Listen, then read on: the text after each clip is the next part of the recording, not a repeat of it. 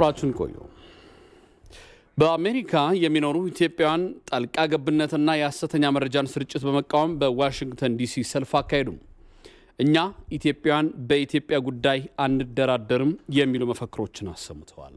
ንጋት በቃና ከአሜሪካ ተጨማሪ ዘገባ ልካለች።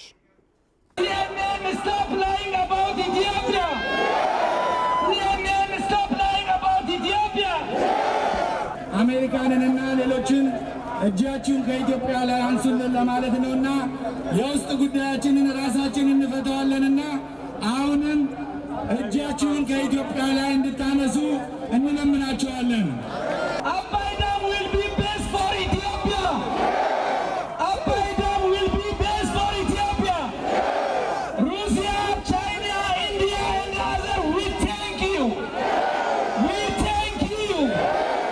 በኢትዮጵያ ላይ በሐሰት የሚነገሩ ገጽታዋን የሚያበላሹ የሐሰት ወሬዎችን በመቃወም አንድነት ለኢትዮጵያ በሚል መርህ በአሜሪካ ዋሽንግተን ዲሲ የውጭ ጉዳይ መስሪያ ቤት በራፍ ላይ ከተለያዩ አሜሪካ ግዛቶች ተውጣጡ በሺዎች የሚቆጠሩ ኢትዮጵያውያን የተገኙበት ሰላማዊ ሰልፍ ተካሂዷል።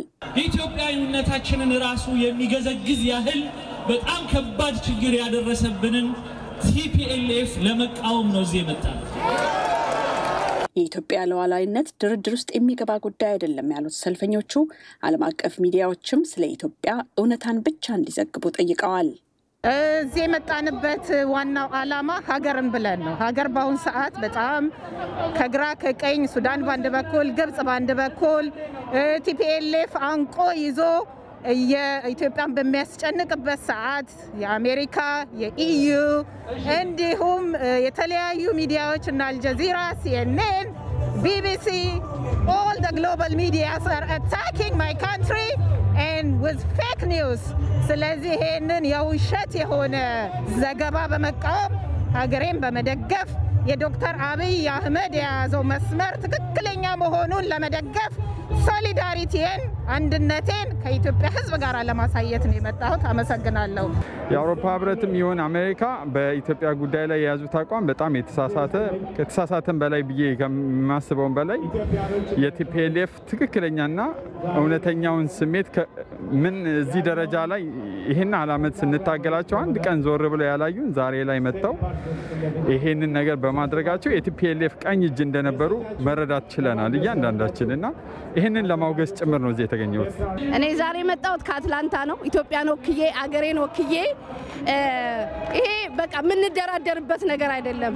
ኢትዮጵያ በምንም ልንለውጣት ልንሽራት ምን ይችላል አይደለችም። አባቶቻቸው ያስረከቡንን ምድር እኛም ደግሞ ተንከባክበን ልጆቻችን ማስረከብ አለብን። ስለዚህ በኢትዮጵያ ላይ የተነሱትን ነገሮች ሁሉ ለመቃወም ነው በዚህ ቦታ ላይ የተገኘሁት። በኢትዮጵያ ላይ በተለይ በምዕራባውያን በአውሮፓ ህብረት እንደገና ደግሞ በአሜሪካ ያለውን የተሳሳተ መረጃ ይዘው በኢትዮጵያ ላይ ጫና ለማሳደር ነው እየሞከሩ ነውና ይሄንን ለመቃወም ነው እዚህ የተገኘ ነው። እንደገና ደግሞ በተለይ ደግሞ አንድነታችንን ሊበታትን የሚችል አደጋ ነውና ይሄንን ለመቃወም ነው የተገኘ ነው። አንድ ሆነን ብንቆም አይደለም አሜሪካ አንድ ዓለም አንድ ላይ ቢሰበሰብ አይችልንም። እግዚአብሔር እነሱ ኒኩሌር ዌፐን whatever kind of weapon ሊኖራቸው ይችላል። እኛ ግን እግዚአብሔር አለን የኢትዮጵያ አምላክ። ያቂያቸውን በጽሁፍ ለአሜሪካ የውጭ ጉዳይ መስሪያ ቤት ያቀረቡ ሲሆን ስለ ኢትዮጵያ የሚያደርጉትን ሙግት በየሚኖሩበት ግዛት በተወካዮቻቸው አማካኝነት ሁሉ እንደሚቀጥሉ የሰልፉ አስተባባሪዎች ተናግረዋል። ዛሬ በተደረገው በስቴት ዲፓርትመንት በተደረገው የተቃውሞ ሰልፍ ኢትዮጵያውያን በኢትዮጵያ ሉዓላዊነት ጉዳይ ላይ መልስ ለመስጠት ነው። በኢትዮጵያ ሉዓላዊነት ጉዳይ ላይ ፍጹም የማንደራደር መሆናችንንና ዝምታችን እውነታተን ሳይሆን እውነታዎች በሂደት ይመጣሉ ከሚል ነበር። ግን ነገሮች አቅጣጫ እየሳቱና በሐሰት የተነሱ ኃይሎች የሀገሪቷን እውነታ የሀገሪቷን ገጽታ ያበላሹ ስለሄዱ አንዳንድ ደግሞ ዓለም አቀፍ ኃይሎች ወደ አልተፈለገ አቅጣጫ ይሄንን የውሸት መንገድ ተከትለው እየሄዱ በማየታችን በቁጭት የተነሳን መሆናችንና በዚህ ሂደት ለነገሩ ከዚህ ከተቃውሞ ሰልፉ ቀደም ብሎ በተለያዩ የማህበራዊ ሚዲያዎች ላይ ኢትዮጵያውያን በተለያየ አቅጣጫ በመሰባሰብ ግሩፕ በመያዝ ይሄንን ገጽታ ለማስተካከል ስራዎች እየሰሩ ይገኛሉ። እንግዲህ ይሄ ስራ እውነትን እስከምናሳይ ድረስ ቀጣይነት ያለው ነው። አሁን እንደምታዩት በጣም ብዙ የሆነ ኢትዮጵያውያን ኤርትራውያን ወንድሞቻችን ሳይቀሩ በጣም በሚያስደምም ሁኔታ እዚያ አካባቢ መጥተው ተቃብለው አሁን ወደ ካፒታል ልንሄድ እንቅስቃሴ ጀምረናል ካፒታል ደግሞ ደርሰን ለአሜሪካ ኮንግረስና ሴኔተርስ መልእክታችንን ካስተላለፍን በኋላ ኢትዮጵያ ጋር እውነት አለ እውነትን በመረጃ መሰረት አረጋግጡ ብለን መልእክት እናስተላልፋለን እንደዚሁም ለሲኤንኤን እና አልጀዚራና ሌሎች መሰል ሚዲያዎች በጣም ሐሰተኛ የሆኑ መረጃዎችን ለህዝብ ያሰራጩና እንደዚሁም የዓለም መንግስታትን ሌሎች ተላልቅ ባለስልጣናቶችን እያሳሳቱ ያለበትን ነገር እንዲያቆሙ መልእክታችንን የምናስተላልፍበት ነው እንግዲህ ትግላችን አይቆም የሀገር ጉዳይ ነው ሀገር ላይ በዚህ ያክል ደረጃ ሀገር በሚያፈርስ ሀገር በሚያጠፋ ደረጃ ሲዘመት እንደ ኢትዮጵያዊ ዝም ብሎ ተቀምጦ የሚያይ ኢትዮጵያ ያለ በያላምንም ስለዚህ ለአንድ ቀን ደግሞ መተን ደርሰን ድምጽ አሰምቶ የሚመለስ ነገር ሳይሆን ስራችን ይሄ ኦፊሻሊ የኢትዮጵያውያን አላማ የኢትዮጵያን ጉዞ መጀመሪያው መሆኑን የበለጠ ደግሞ ከዚህ በኋላ በአንድነት ቆመን በኢትዮጵያ ጉዳይ ላይ ሳንደራደር ወደፊት እንደምንሄድ እንደምንቀጥልበት ለማሳያ ነው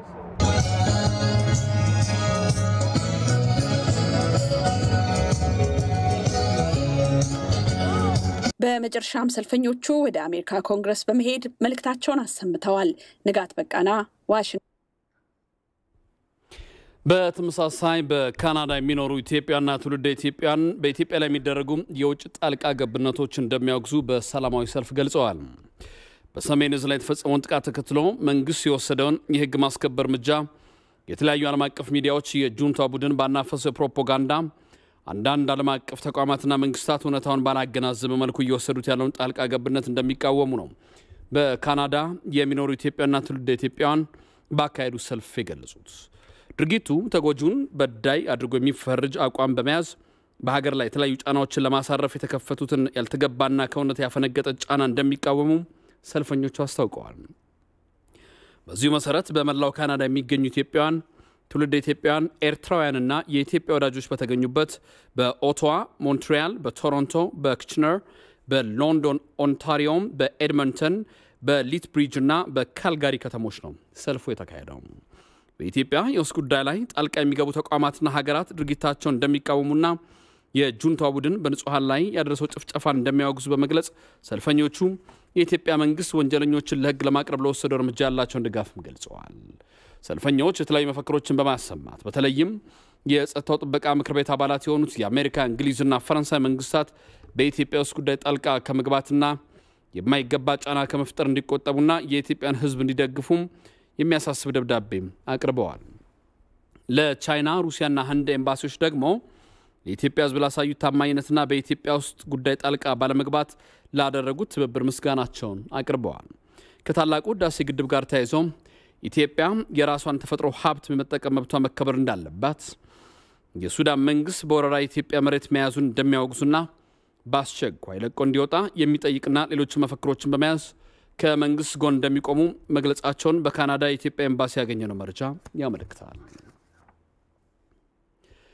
ምክትል ጠቅላይ ሚኒስትርና የውጭ ጉዳይ ሚኒስትር አቶ ደመቀ መኮንን ትክክለኛውን የኢትዮጵያ ወቅታዊ ሁኔታ ለዓለም ለማሳወቅ በዋሽንግተን ዲሲ አሜሪካ የሚኖሩ ኢትዮጵያውያን ላካሄዱ ሰልፍ ምስጋና አቀረቡ ውጭ ጉዳይ ሚኒስትሩ በጠንካራ የሀገር ፍቅር ስሜት የኢትዮጵያን ትክክለኛና ወቅታዊ ገጽታ አስመልክተው ለሰፊው ዓለም እውነታውን ያስተጋባችሁበት ታሪካዊ ሰልፍ በእጅጉ የሚደነቅ ሲሆን ለፈጸማችሁት አኩሪ ተግባር ከልብ እናመሰግናለን ደግሞም ኮርተንባቸዋል ብለዋል በተመሳሳይ በሌሎች ክፍለ ዓለማት በኢትዮጵያ ምድር ላይ ያለውን ነባራዊ ሁኔታ ለምዕራቡ ዓለም ለማስገንዘብ በተጠሩ የንቅናቄ ሰልፎች ላይ ለሚገኙ ኢትዮጵያንም አስቀድመው ምስጋና አቅርበዋል በቀጣይ ሁላችንም እናት ሀገራችን ኢትዮጵያን ከፊት አስቀድመን የጽና አንድነታችንን በማጥበቅ ወቅቱ ለሚጠይቀን ታሪካዊ ትግል በጋራ እንደምንረባረብ ከወዲሁ ላረጋግጥላችሁ እወዳለሁ ብለዋል በማህበራዊ ትስስር ገጻቸው ላይ ባስተላለፉት መልእክት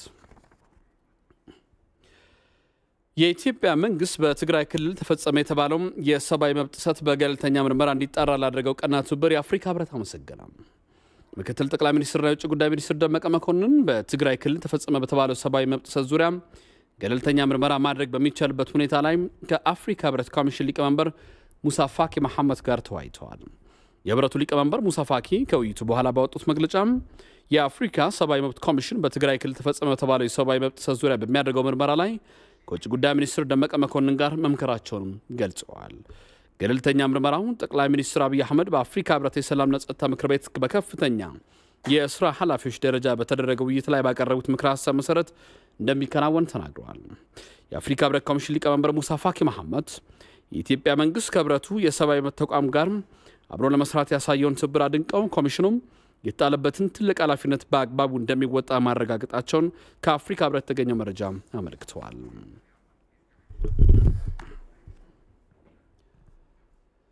የፌደራል ጠቅላይ አቃቤ ህግ ስብሐት ነጋና አባይ ወልዱን ጨምሮ 17 የቀድሞ የህወሓት አመራሮች ላይ የቀዳሚ ምርመራ መዝገብ አስከፈተ።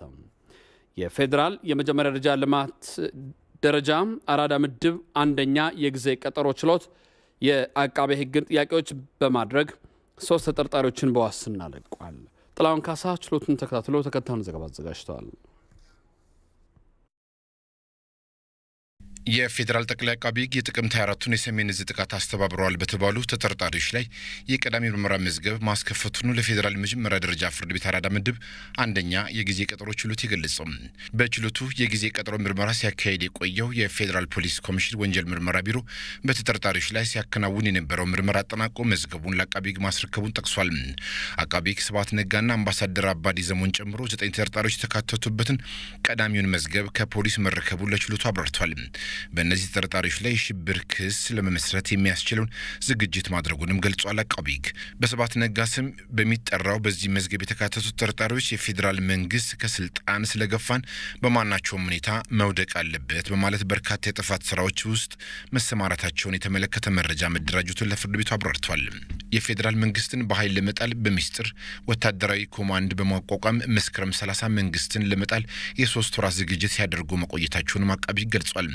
ተጠርጣሪዎቹ የሥራ ክፍፍል ማድረጋቸውንም እንዲሁ አብራርቷል። ስብሐት ነጋ ይህንን የጥፋት አደረጃጀት በማስተባበር ኃላፊ በመሾም ሰነድ በማደራጀትና የፌደራል መንግስት የሚወገድበትን መንገድ አመቻችተዋል ብሏል። አቃቤ ህግ እጁ የገባውን ማስረጃ ዋቢ በማድረግ ዶክተር ሰለሞን ኪዳኔ ለጦረኛው ቀለብ በማሰባሰብ እንዲሁም አምባሳደር አባዲ ዘሞና ቴዎድሮስ አጎስ ኤፈርትን በጦርነቱ ደጋፊ በማድረግ ሀብት አሰባሳቢ ስለመሆናቸው አብራርቷል። ተክለወይኒ አሰፋ ደግሞ ለዚሁ ዓላማ ከደደቢት ማይክሮ ፋይናንስ 50 ሚሊዮን ብር እንዲውል በማድረግ ሁሉም የድርሻውን ስለማበረከቱ ያገኘውን መረጃ ጠቅሶ ገልጿል። የዚህን ሁሉ ዝግጅት መጠናቀቅ ተከትሎ ጥቅምት 24 2013 የሰሜን ዕዝ እንዲወጋ በማድረግ ለበርካቶች ሞት እጃቸው አለበት ብሏል። አቃቤ ህግ የፖሊስን የምርመራ መዝገብ በመጥቀስ ከዚህ መነሻነት ህገ መንግስታዊ ስርዓቱን በኃይል መናድ ብሎም በሽብርተኝነት እንደሚከሳቸውም ጠቅሷል። አቃቤ ህግ ይህ እስከሚሆን ድረስ በፌደራል መጀመሪያ ደረጃ ፍርድ ቤት አራዳ ምድብ ሁለተኛ ጊዜ ቀጠሮ ችሎት የቀዳሚ ምርመራ መዝገብ ማስከፈቱንም ጠቅሷል። በተመሳሳይ እናቱ አባይ ወልዱ 9 ሰዎች ላይ ብሎም አምባሳደር አዲስ ዓለም ባሌማና የቀድሞ የትራንስፖርት ሚኒስትር ዴኤታ ሙሉ ገብረ እግዚአብሔር እነርሱም ላይ አቃቤ ህግ መሰል ጥፋቶችን በመጥቀስ የቀዳሚ ምርመራ መዝገብ ማስከፈቱን ገልጿል። የቀዳሚ ምርመራ መዝገብ እስከሚሰማ ሁሉም ተጠርጣሪዎች በማረሚያ እንዲቆዩ አመልክቷል። ወይዘሮ ኬሪያ ኢብራሂም ከወታደራዊ ኮማንዶ አመሰራረት ጋር ያላቸው ግንኙነት እስከሚጣራም በፖሊስ ዋስትና ከስር መለቀቃቸውም ተጠቅሷል። ለጊዜው ለክስ የሚያበቃ ፍሬ ነገር ያልተገኘባቸው የቀድሞ የትግራይ ክልል ፕሬዝዳንት የነበሩት ህሪቲ ምረታአብ የክልሉ መንግስት አማካሪ ወልደ ጊዮርጊስ ደስታና አምደ ማርያም ተሰማ የተባሉ 3 ተጠርጣሪዎችም በበቂ ዋስ ቢለቀቁ አልቃወም ብሏል። አቃቤ ህግ የተጠርጣሪ ጠበቆች በበኩላቸው ሂደቱን በመቃወም አቤቱታ አቅርበዋል። ቀለብ ስላሰባሰቡ ሊከሰሱ አይገባም ብሎም አቃቤ ህግ ለክስ ያበቃል ያላቸው ምክንያቶች በፖሊስ የምርመራ መዝገብ የሉምና ሌሎችን በመጥቀስ የዋስትና መብታቸው እንዲከበር ጠይቋል። ግራቀኙን ክርክር የተከታተሉ ችሎቱ 3 ተጠርጣሪዎች በ30 ሺህ ብር ዋስትና እንዲለቀቁና የቀዳሚ ምርመራ እስከሚሰማ በማረሚያ እንዲቆዩ ሲል ትዕዛዝ ሰጥቷል። የአሜሪካ መንግስት በትግራይ ክልል እየተካሄደ ያለውን የሰብአዊ ድጋፍና መልሶ ማቋቋም እንደሚደግፍ በኢትዮጵያ የአሜሪካ አምባሳደር ግሪታ ፓሲ ገለጹ።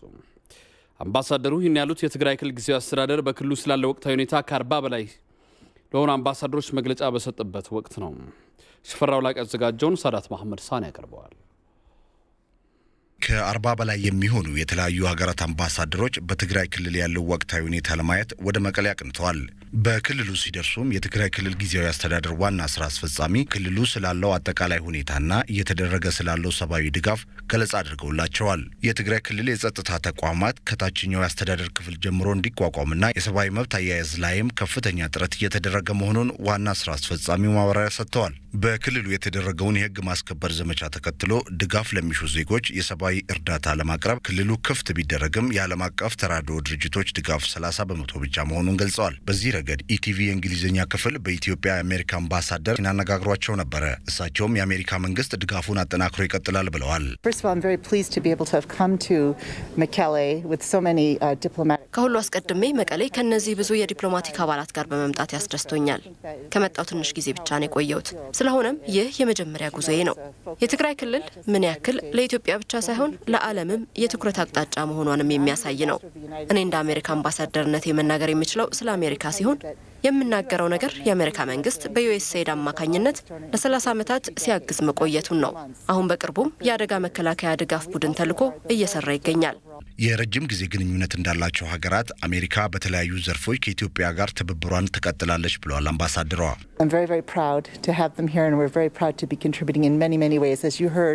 በተለያዩ መንገዶች ለመደገፍ በመቻላችንና እዚህ በመምጣታችን ኩራት ይሰማናል። ስለ መግለጫውም እናመሰግናለን። ወደፊትም ድጋፋችንን አጠናክረን እንቀጥላለን። የኢትዮጵያ ወዳጅ እንደመሆናችን መጠን የኢትዮጵያ ሕዝብ እንዲበለጽግ እንፈልጋለን። የዚህ አካል በመሆናችንና በዚህ አስቸጋሪ ጊዜ ከኢትዮጵያ ጎን በመቆማችንም ደስታ ይሰማናል። ይህ በእንዲህ እንዳለ በውይይቱ ላይ የተሳተፉ አምባሳደሮች ከኢትዮጵያ መንግስት ጋር ለመስራትና አሁን ላለው ሁኔታ ድጋፍ እንደሚያቀርቡም ገልጸዋል። የመቀሌ ከተማ የጸጥታ ሁኔታ እየተሻሻለ መምጣቱን የከተማ ነዋሪዎች ገለጹ። አሁንም ኮማንድ ፖስቱ የሌሊት ጥበቃን ማጠናከር እንደሚገባው ነዋሪዎቹ አሳስበዋል። ተስፋዬ ለምይሳት ጀማሪ ያለው አቶ ጀማል ኢብራሂምና አቶ ጥላሁን አብርሃ ይባላሉ። የመቀሌ ከተማ ነዋሪ ናቸው። በትግራይ ክልል የህግ ማስከበር ዘመቻው ከተጠናቀቀ በኋላ በመቀሌ ከተማ ስላለው የጸጥታ ሁኔታና ስለ ሌሎችም ጉዳዮች ከኢቲቪ ጋር ቆይታ አድርገዋል። ሰው አይገናኝም ነበር ማለት የትራንስፖርት እጥረትም ነበር ማለት ነው። ታክሲም እንደፈለግ አታገኝም። ያው ቤት ተዘግተህ ያው ሰላም እስከሚመጣን ብለን ወር የሚያክል ቤት ተዘግተን ነበር ማለት ነው። ከዛ በኋላ የሽግግር መንግስቱ ከመጣ በኋላ ግን አልሐምዱሊላህ አገሩን አረጋግቶ ታክሲም ደግሞ አሽጀምሮ ሁሉም ነገር ማስተዳደሩ እስከ ክፍለ ከተማ እንደገና ማለት ነው እስከ ጣቢያ ቀበሌ ያለው ትንሽ አዋቅሮ ህዝቡ ትንሽ ተንቀሳቅሶ አልሐምዱሊላህ አሁን ሰላም ነው ያለነው። መብራትም አለን፣ ስልክም አለ።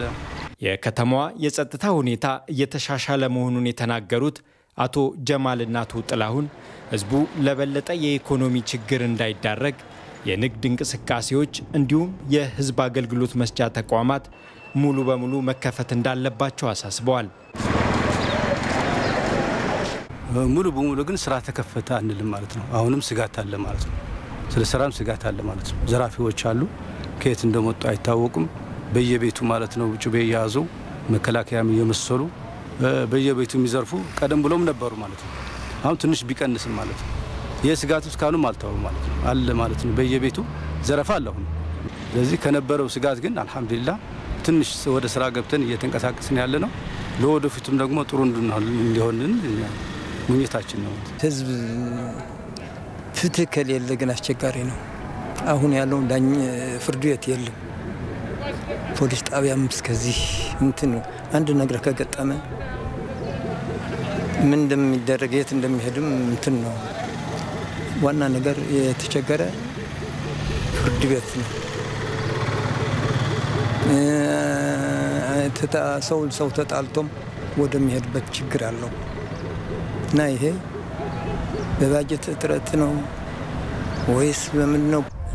ደግሞ ሰራተኛ አለ ግን ስራ ወጣቱ በተለይ ስራ ካተወጥ በተለይ የሲሚንቶ ፋብሪካ ቢቋቋም እንኳን የተወሰነ ወደዚያ ሊገባ ይችላል እና ብዙ ስራ የነበረ አሁን ጠጠው ስለቆመ ችግር ወጣቱ ወደ ማይሆን እንትን ይላል እና ሌላው ጥሩ እንደሆነ ነው። ኢቲቪም በመቀሌ ከተማ ባደረገው ቅኝት የንግድና የአገልግሎት መስጫ ተቋማት በከፊል እየተከፈቱ መሆኑን ተመልክቷል። ለኢቲቪ ተስፋዬ ለምይሳ ከመቀሌ።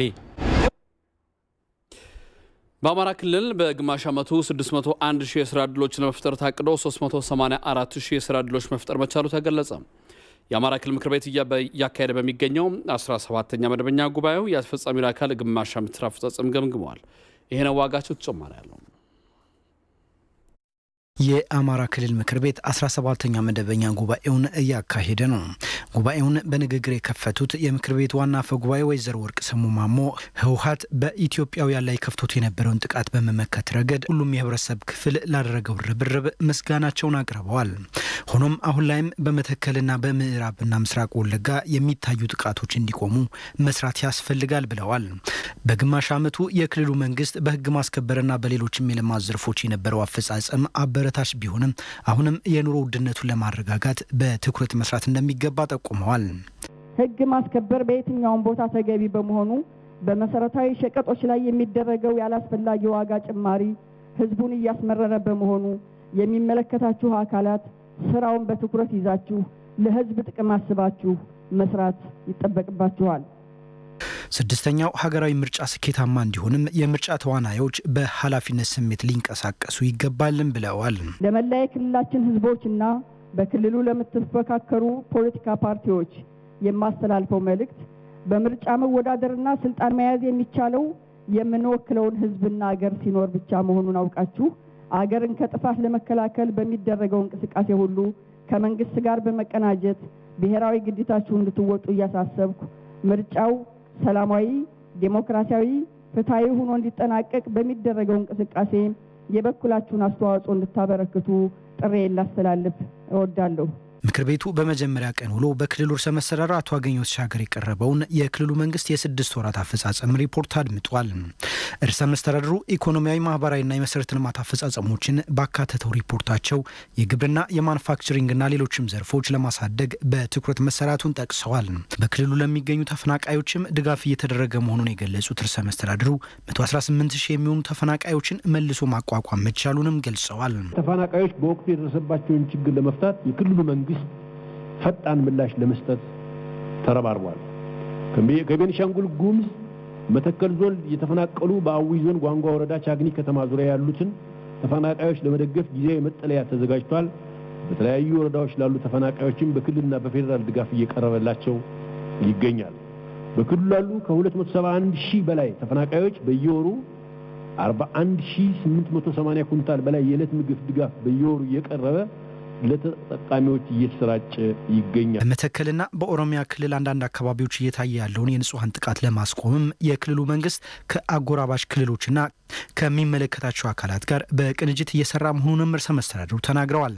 በተለይም አሁን በኦሮሚያ ክልል በአንዳንድ አካባቢዎች በቤኒሻንጉል ጉሙዝ ክልል በመተከል ዞን በሁሉም ወረዳዎች ሊባል በሚችል ደረጃ የአማራ ህዝብ እየተሳደደ በብሔሩ በማንነቱ በቀለሙ በሃይማኖቱ ግፍና በደል በተሞላበት መንገድ ከሚኖርበት ቀየው እንዲፈናቀል ተደርጓል።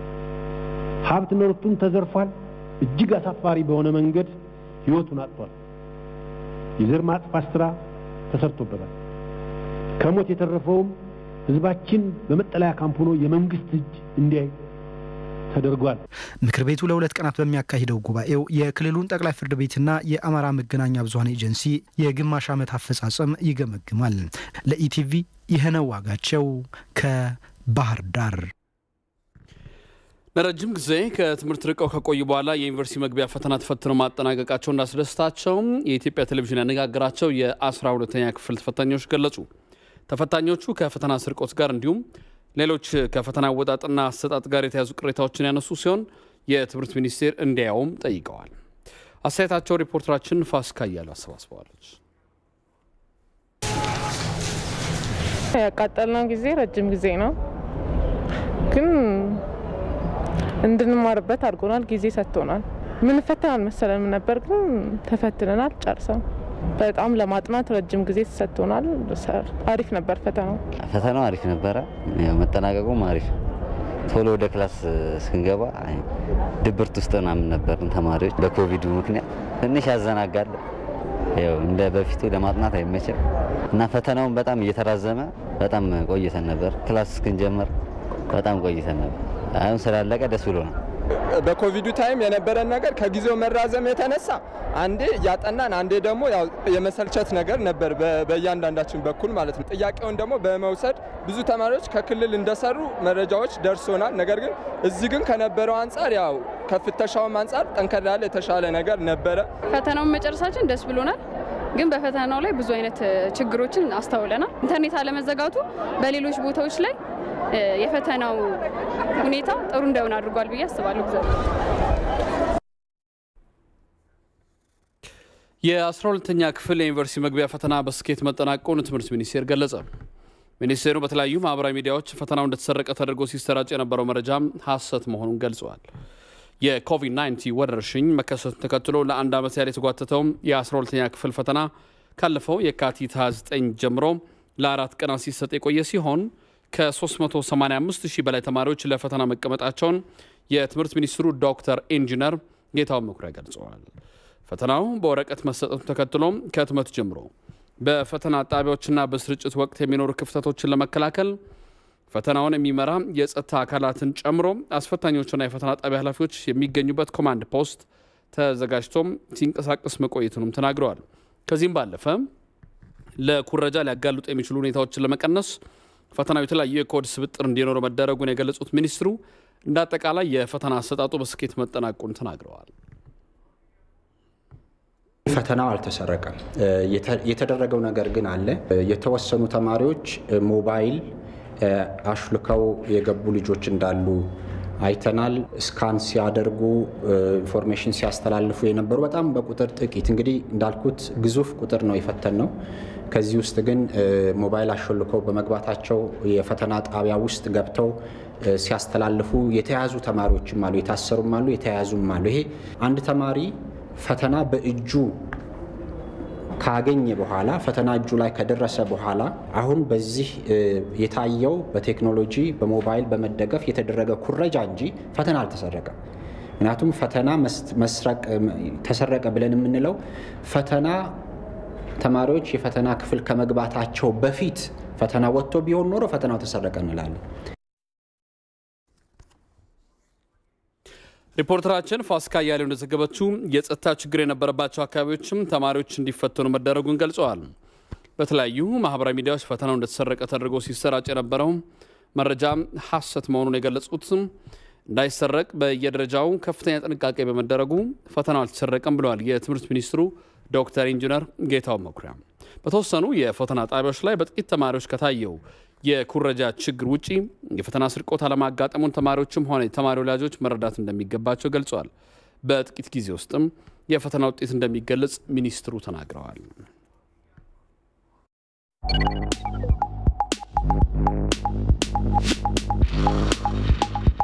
በመራጭነት ለመመዝገብ የሚያበቁ መመዘኛዎች ኢትዮጵያዊ ዜጋ ከሆነ በምዝገባው ዕለት እድሜው 18 ዓመትና ከዚያ በላይ ከሆነ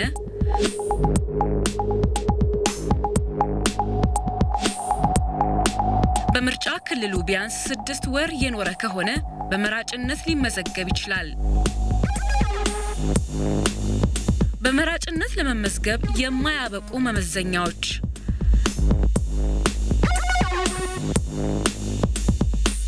በአእምሮ ህመም ምክንያት የመወሰን አቅም የሌለው መሆኑ ስልጣን ባለው አካል ወይም በበቂ ማስረጃ የተረጋገጠ ሰው የመምረጥ መብቱ በህግ ወይም አግባብ ባለው ህግ መሰረት በፍርድ ቤት ውሳኔ የተገደበ ሰው በመራጭነት አይመዘገብም።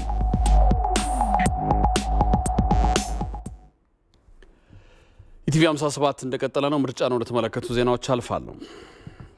በስድስተኛው ሀገራዊ ምርጫ የሚሳተፉ ተፎካካሪ ፖለቲካ ፓርቲዎች የመወዳደሪያ ምርጫ ምልክት መረጣና የእጩዎች ምዝገባ በተያዘለት ጊዜ ሰሌዳ መሰረት መከናወኑን ብሔራዊ ምርጫ ቦርድ አስታወቀም። የምርጫ ምልክትን በሚመለከት ህጋዊ ሰውነቱ ያገኙ ፓርቲዎች በራሳቸው ወይም በፈጠሩት ህብረት አማካይነት 53 የፖለቲካ ፓርቲዎች 49 የመወዳደሪያ ምልክቶችን እንደወሰዱ የብሔራዊ ምርጫ ቦርድ ሰብሳቢ ብርቱካን ሚደቅሳ ተናግረዋል።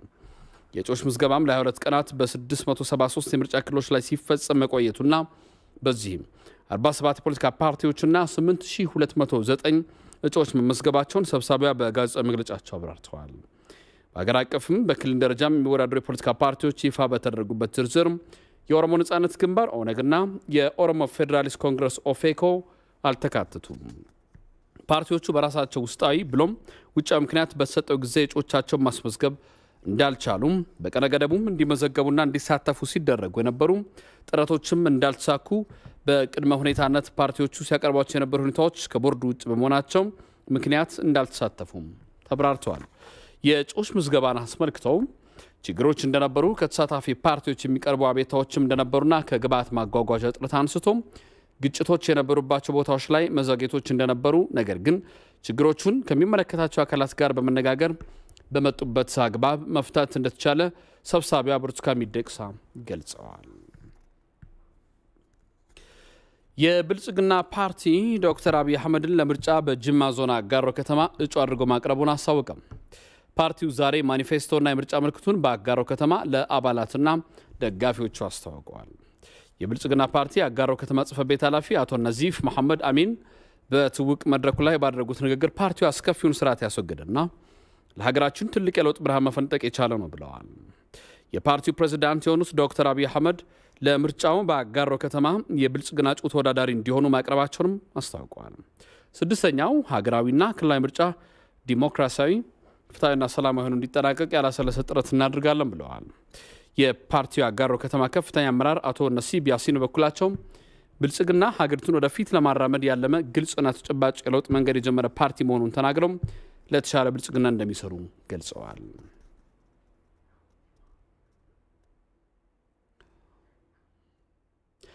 የዘንድሮ ምርጫ ፍጹም ፍትሃዊና ዲሞክራሲያዊ እንዲሆን ህብረተሰቡ የሚጠበቅበትን አስተዋጽኦ እንዲያደርግ የጅማ ዞን ብልጽግና ፓርቲ ጽሕፈት ቤት አሳወቀ። የጅማ ዞን ብልጽግና ፓርቲ ማኒፌስቶና የምርጫ ምልክቱን ለደጋፊዎቹና አባላቱ ይፋ አድርጓል። በተመሳሳይ የጅማ ከተማ ብልጽግና ፓርቲም ማኒፌስቶና ተወዳዳሪዎቹ ለደጋፊዎቹና ለአባላቱ ይፋ አድርጓል። ከጅማ ዞን መንግስት ኮሙኒኬሽንና ከከተማዋ ኮሙኒኬሽን ያገኘነው መረጃ አዲስ ዓለም ተሾመ ታቀርባለች።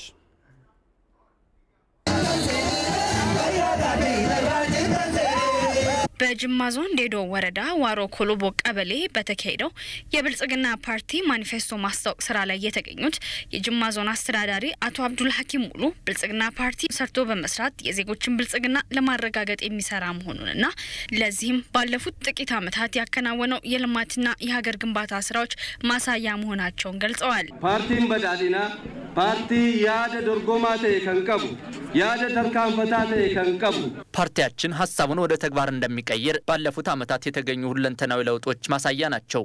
እነዚህ የተመዘገቡ ለውጦች ቀጣይነት እንዲኖራቸው ሁላችንም እንስራ።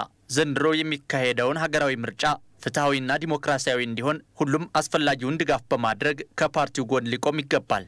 የጅማ ዞን ብልጽግና ፓርቲ ጽሕፈት ቤት ኃላፊ አቶ አሸናፊ ሆርዶፋ በበኩላቸው ብልጽግና ፓርቲ የዘንድሮ ምርጫ ፍጹም ፍትሃዊና ዴሞክራሲያዊ እንዲሆን አስፈላጊውን ዝግጅት ማድረጉን ገልጸው ህብረተሰቡም ምርጫው በሰላምና በዲሞክራሲያዊ ስርዓት እንዲካሄድ የበኩሉን አስተዋጽኦ እንዲያደርግ ጥሪያቸውን አቅርበዋል። ፍለኖ ኬኛ ይታኑ ፉልዱራት ጅሩ ከና ካራናጋን ዲሞክራታ ታይን መጪው ሀገራዊ ምርጫ በሰላማዊና በዲሞክራሲያዊ መንገድ ተፎካካሪ የፖለቲካ ፓርቲዎች በተፈጠረላቸው ምቹ ሁኔታ የሚፎካከሩበት ዜጎችም ዲሞክራሲያዊ በሆነ መንገድ የሚፈልጉትን የሚመርጡበት እንዲሆን ሁላችንም ልንሰራ ይገባል። በተመሳሳይ የጅማ ከተማ ብልጽግና ፓርቲ ማኒፌስቶንና ተወዳዳሪዎቹን ለደጋፊዎቹና ለአባላቱ ይፋ አድርጓል።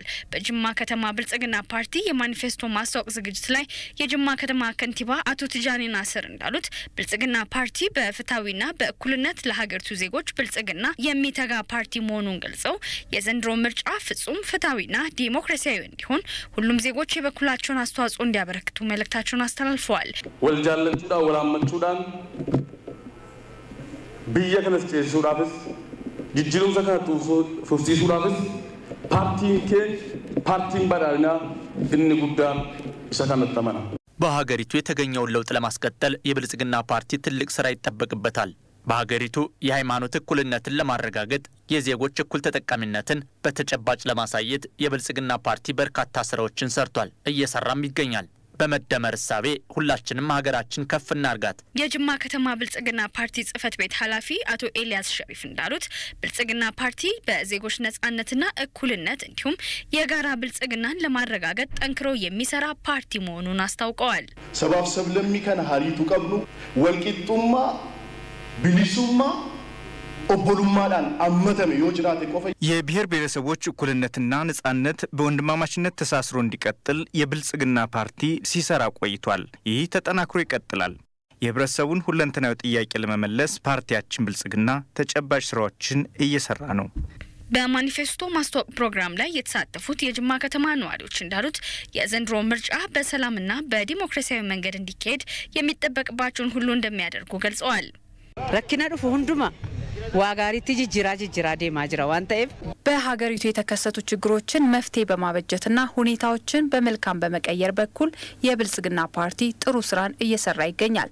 ፓርቲው ያሉትን ሀሳቦች በግልጽ ይፋ ማድረጉ ተገቢ ነው። በዳድኒ ኤሳከኤ ኤሳከገ ኤሰሞዴሙዳፍ ከለቲ እኒ ብልጽግና ፓርቲ ከየት ተነስቶ የት ደረሰ የሚለውን ዛሬ በዝርዝር አይቻለሁ። የቀጣይ አቅጣጫውንም በተለይ የህብረተሰቡን ጥያቄ ሊፈታበት ያሰበበትን ስትራቴጂም ተገንዝቤያለሁ። ቀጣይ የሚካሄደውን ምርጫ በሰላማዊና በዲሞክራሲያዊ መንገድ እንዲካሄድ ሁላችንም እንረባረብ። የጋምቤላ ክልል መንግስት ማህበረሰቡን ጠቃሚ በሚያደርጉ ስራዎች ላይ ለተሰማሩ ባለሀብቶች አስፈላጊውን ድጋፍ እንደሚያደርግ የክልሉ ርዕሰ መስተዳድር አቶ ኦሞድ ኡጅሎ ተናገሩ። ርዕሰ መስተዳድሩ ይህን ያሉት ሰሞኑን በጎደሬ ወረዳ በአንድ ባለሀብት ድጋፍ የተሰራ 15 ኪሎ ሜትር የገጠር መንገድ አገልግሎት መስጠት በጀመረበት ወቅት ነው። ሚፍታህ አብዱል ቃድር ተጨማሪ አለው።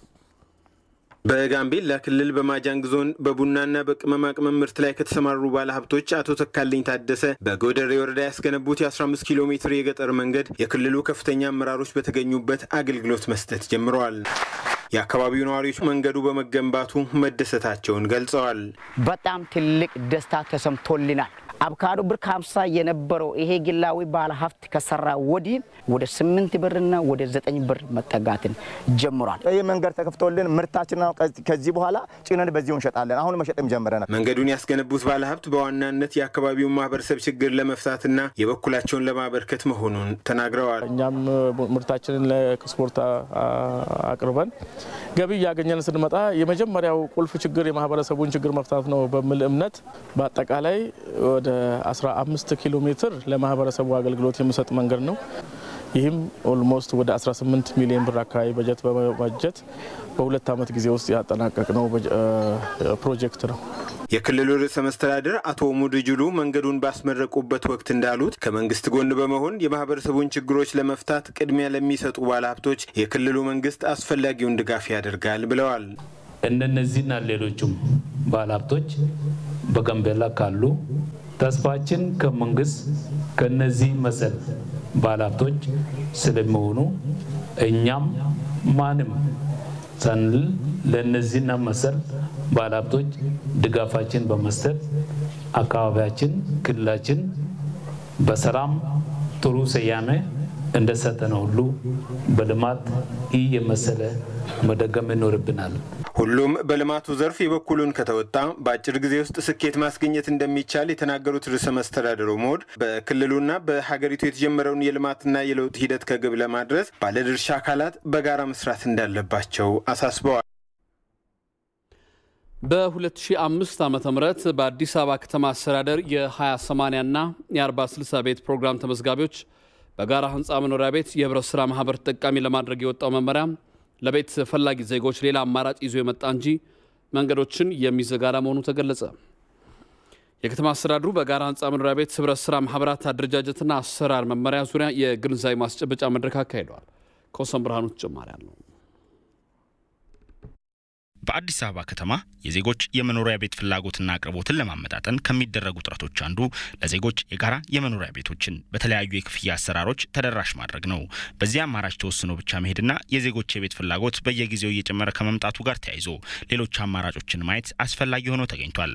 በዚህ መሰረት ታዲያ የከተማ አስተዳደሩ በ2005 ዓ.ም የ20/80 እና የ40/60 የቤት ፕሮግራም ተመዝጋቢዎች በጋራ ህንጻ የመኖሪያ ቤት የህብረት ስራ ማህበር ተጠቃሚ ለማድረግ ቁጥር 1 ህዝባር 2013 ዓ.ም የተሰኘ መመሪያ ወጥቷል።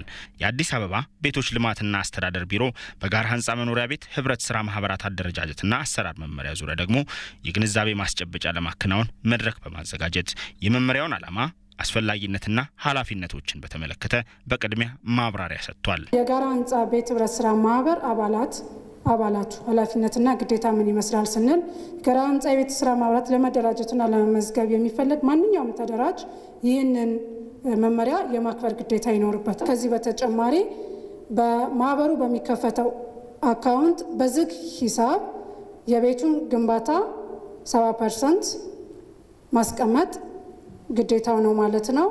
የመመሪያውን ይዘት ያደመጡ የተጠቃሚ ተወካዮችና ባለድርሻ አካላትም ጥያቄዎችን አቅርበዋል። ምላሽና ማብራሪያም ተሰጥቶባቸዋል። አሁን በሚፈልጉት ጥራት በሚፈልጉት ጊዜ መገንባት የሚችሉ ከሆነ እድሉ መሰጠቱ ተገቢ ነው ብዬ አስባለሁ። ከዚህ ውጭ ግን አንደኛ የቁጠባ መጠኑ 70% መባሉ አልበዛም ወይ?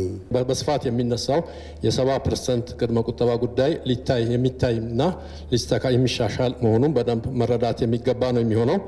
ይህን መሰረት አድርገን አሁን መመሪያው ጥቅል ጉዳዮቹን የያዘው አጠቃላይ ጉዳዮች ተይዘዋል። ዓላማው አስፈላጊነቱና ከየትኛው ባለድርሻ አካል ምን ይጠበቃል የሚሉ ጉዳዮች መመሪያው ላይ ተመልክተዋል። መመሪያውን መሰረት በማድረግ የአፈጻጸም ማኑዋል እየተዘጋጀ ነው ያለው። በተለይ የ97 ተመዝጋቢ 15-16 ዓመት ጠብቆ ያለ እንዲህ አይነት እድል አንድ አልቀረበለትም።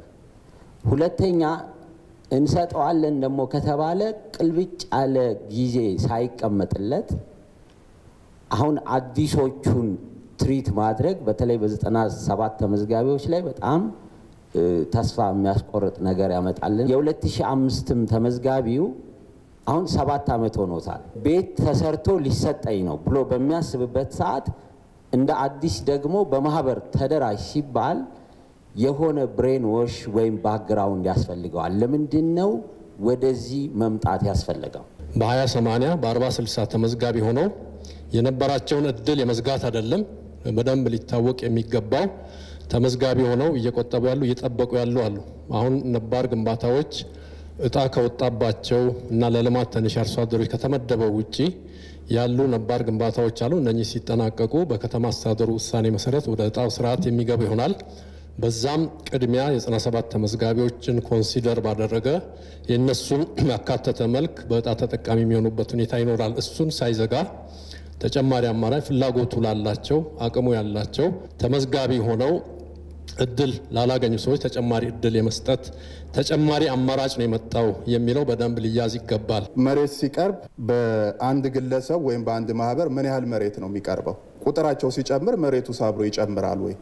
እንዴት ነው? ምን ያህል መሬት ለማቅረብ እያሰባችሁ ነው? በጥቅል ደረጃ ይሄን ያህል ተብሎ ኤክስፔክት በሚደረግ ደረጃ ከመሬት ልማትና ማኔጅመንት ቢሮ ጋር በጋራ በመሆን ኦልሞስት በ5 ክፍለ ከተማ የተዘጋጁ መሬቶች አሉ። እነዚህ መሬቶች ክሊር አድርጎ ስፔሻሊ ያው እንደሚታወቀው ከካሳ ጋር ተያይዞ ያሉ ነገሮችንም ቢሮ እየሄደበት ስለሆነ ይህንን አጠናቀን የተወሰኑ ሌሎች አማራጭ የቤት ልማት አቅርቦቶችም ስላሉ በዛ መሰረት ቅድም በተገለጸው አግባብ በሚወሰነው ውሳኔ መሰረት የሚስተናገድ በአዲስ አበባ ከተማ ብቻ በየዓመቱ 381,000 ዜጎች አዲስ ቤት ፈላጊዎች እየተመዘገቡ ሲሆን እስካሁንም በአጠቃላይ 940,000 ዜጎች በመረጃ ቋት ውስጥ በቤት ፈላጊነት እንደተመዘገቡ መረጃዎች ያሳያሉ።